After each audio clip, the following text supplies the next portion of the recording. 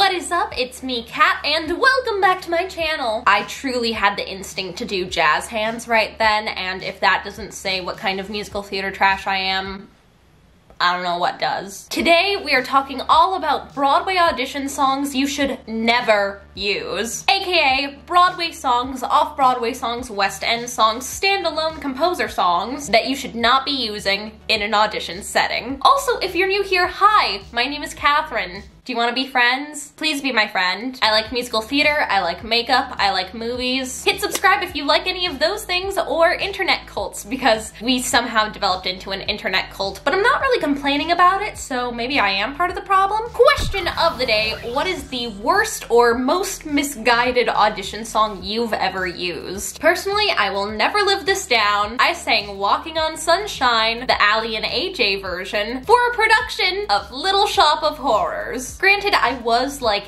8, but still not great. Let me know about your worst audition songs in the comments down below. So, let's get right into the video. Tip number 1, avoid using a mega famous song, especially if you're new to musical theater. Like Part of Your World from The Little Mermaid or Somewhere Over the Rainbow from The Wizard of Oz. Don't Rain on My Parade, let it go. First and foremost, especially if you're new to musical theater or just auditioning in general, it'll make you look really uninformed. The vast majority of the time, directors don't want to have to teach you from the ground up. They don't want to spend precious rehearsal time teaching you where upstage is or how to cheat out. Show that you know what's up by not making a newbie mistake. Tip number 2, don't choose songs from currently mega popular musicals. Now here's the weird thing, this kind of idea applies to everyone, but it'll differ depending on your age and what level you're auditioning at. For instance, if you're auditioning for your school musical or like youth community theater, I would strongly recommend against using songs from like Six or Beetlejuice, Heathers, Waitress, Dear Evan Hansen, Hamilton. Basically, if you can find it on TikTok, don't use it for your school audition. Whoa, I said TikTok. Am I hip with the kids now? On the flip side of all of that being said, let's say you're a little bit older or auditioning at a more professional level, or just basically anything that's not a school or young adult audition. Some of those songs might be awesome audition pieces for you, and they might be totally appropriate and not super overdone. Category number 3, classically overdone audition songs. These are those songs that are so popular that they've kind of become a meme in the musical theater community as no-nos to sing at auditions. I'm talking about songs like On My Own from Les Miserables, or Think of Me from Phantom of the Opera, Popular from Wicked, Being Alive from Company, This Is the Moment from Jekyll and Hyde. Oh my gosh, if I hear one more tenor, that's a meme that I feel like a lot of middle school kids aren't using, but a lot of adults still are. Adults just really like Wild Horn. So here's the deal with those songs. It's almost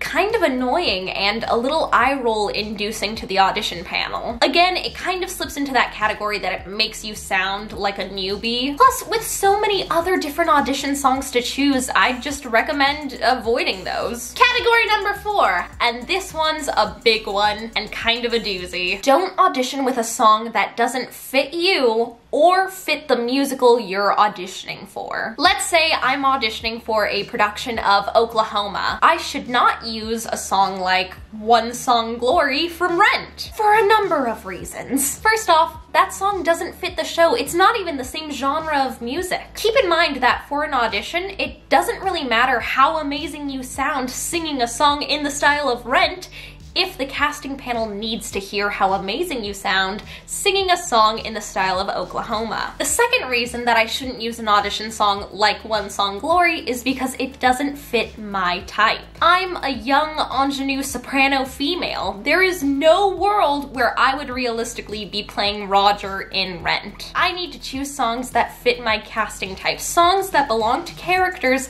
that I could currently realistically play. You want to choose songs that fit you vocally, songs that you don't have to push or strain. The audition songs that you choose and that you work on should be songs that you can nail consistently. Category number 5, avoid songs with a crazy difficult piano part. Unless you're auditioning at a relatively high or professional level. Even still then, be wary of it. Or if you're auditioning for a show with a very crazy piano part as part of the signature sound of the music. Sondheim, I'm referring to Sondheim. So here's what's up with that. If you're auditioning at a high level, your audition accompanist will probably be able to play it, but I've even been in the room at equity auditions where I've seen pianists fumble. I mean, it is so difficult to not only sight read music that you may have never played before, but you're trying to play along with someone that you've never played with before. Even if the song goes off perfectly without a hitch, it can still be problematic and distracting. You don't want that. You want the focus to be on you and your performance. Some examples of songs to avoid would be pieces written by composers like Sondheim or Gettle or Jason Robert Brown. A great tip, however, is if you really want to sing a piece that has a difficult piano part, look for a more simple arrangement. I have a couple of different arrangements of the title song from Light in the Piazza for that very reason. It's a lifesaver. Number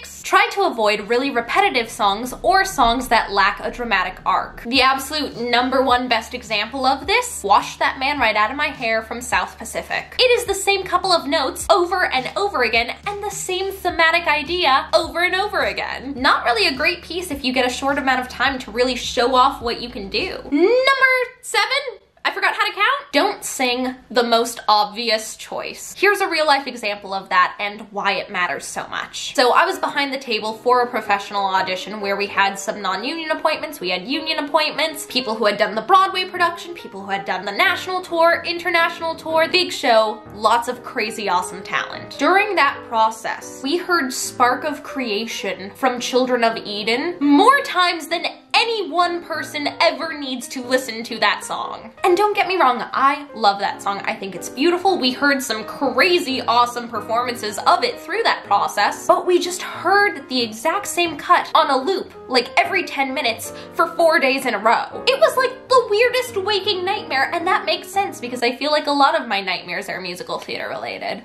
As a result of so many people using the most obvious choice, we really only remembered or cared about the top 5 renditions of it, even though there were probably 30 or so incredible auditions with it. So we just kind of forgot about them or felt like they were just kind of meh. And then someone came in and sang Easy as Life from Aida, and it was such a reprieve and such a breath of fresh air. That girl booked. But here's the thing, that girl didn't reinvent the wheel. For the show that we were casting, that song wasn't a crazy out of the blue choice. It actually made great sense. But instead of being like the first most obvious choice, it was maybe 4th or 5th on the list. No one else really bothered to think that deep. Thinking down the list and going with a slightly more unusual piece can really help you stand out, especially if you're auditioning at a really high volume call. So where does that leave us now? You might be watching this video and you feel totally empowered and awesome and you know exactly what you want to do for your next audition, or you might be totally panicking because I just shot down every idea you've had. I got you. Here are some common ways to find better audition songs. So let's say you want to sing Home from Beauty and the Beast for an audition. That's Belle's kind of #1 solo song that everyone always thinks about when they think Beauty and the Beast. Try instead finding something else the character sings, so rather than singing Home,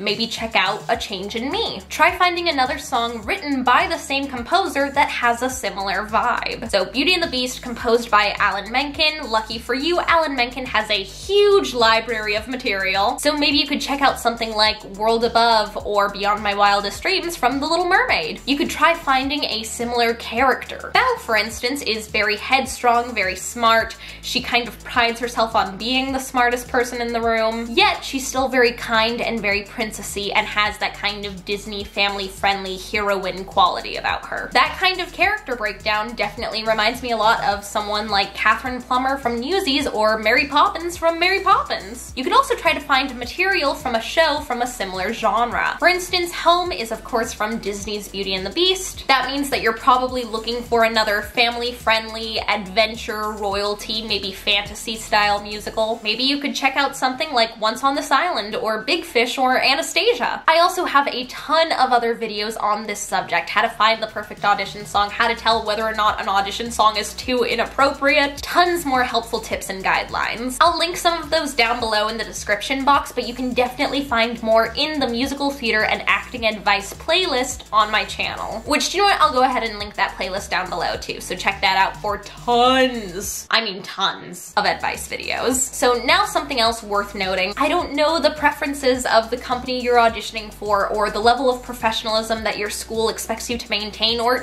anything like that. Tons and tons of variables in the audition process. This video is just kind of my top advice that I would recommend across the board, whether or not you're a student performer or a professional. I wanted this to just be kind of generally applicable to everyone. So take the advice that fits you and don't take the advice that doesn't. So I hope this video helped you guys out. If it did, please, please, please give it a big thumbs up. It really helps me out and I'd really, really appreciate it. Hit subscribe to join my internet cult. Yes, we're an internet cult. I hope you guys are having a great day. I love you so, so much. Break a leg and I'll see you guys next time. Bye!